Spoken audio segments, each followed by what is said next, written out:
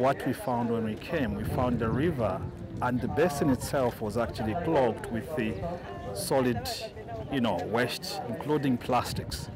Now, the importance of what we did today is to ensure that we allow the river itself to flow freely, and we are hoping that by the river flowing freely, that then it will start balancing itself up. So if you look at the Hennops River and the Kaalspruit that joins the Hennops, there's basically no life left in the river, and this is because of the high concentration of chemicals and organic waste, and that has affected the level of oxygen in the water system, and at the moment the river cannot support any life. Okay, I was here today because I wanted to volunteer to help the people of this community.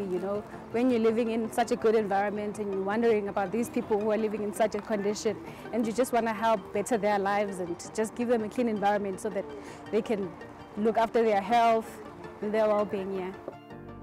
I wasn't expecting this, but I realized that it's not just my problem, it's everyone's problem.